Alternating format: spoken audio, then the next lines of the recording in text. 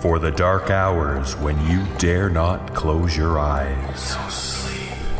Our next tale is entitled Safe, written by Makana McDonald and read by Matt Hansen. Many people have irrational phobias. I have the opposite. My apartment always makes me feel safe, to the point where some might call me crazy. No matter what problems I might have, I don't have to worry as long as I have a locked door and a few tightly shut windows up on the 3rd floor of my complex. Nothing can get in. Nothing can get me here. I'm safe. This is why I didn't particularly care when I first saw her outside my bedroom window. Besides, her appearance wasn't something you typically associate with a horror movie. Her skin was a light, healthy, yellow-white, and she had long, dark amber hair that flowed elegantly behind her, despite not being the least bit affected by the windstorm that was testing the strength of the oak trees. Yes, she was transparent.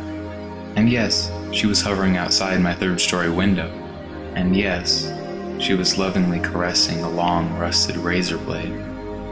But I was home, and the window was shut, so I was safe. I began to study her, looking up at her face from my seat, and she appeared to do the same. For some reason, her transparency didn't strike me as being odd as much as it should have. In fact, it almost seemed normal. There was definitely something about it that made it seem as if it wasn't supernatural. She certainly didn't appear to be a ghost or a phantom, at least not in the way one normally pictures them. And she wasn't exactly levitating either. She was just standing there, as if on a flat surface which couldn't really be there.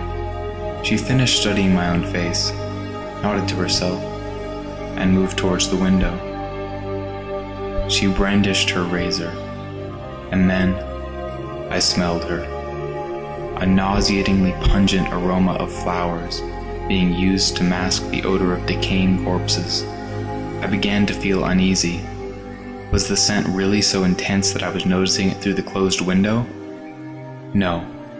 I felt absolute, sickening fear. All the pieces fell into place. Why her transparency seemed natural, why she was standing instead of levitating, why her hair wasn't affected by the wind, why her lifeless gray skin and sickly hair appeared healthy when bathed in the glow of the yellow light bulb behind me and reflected in the window.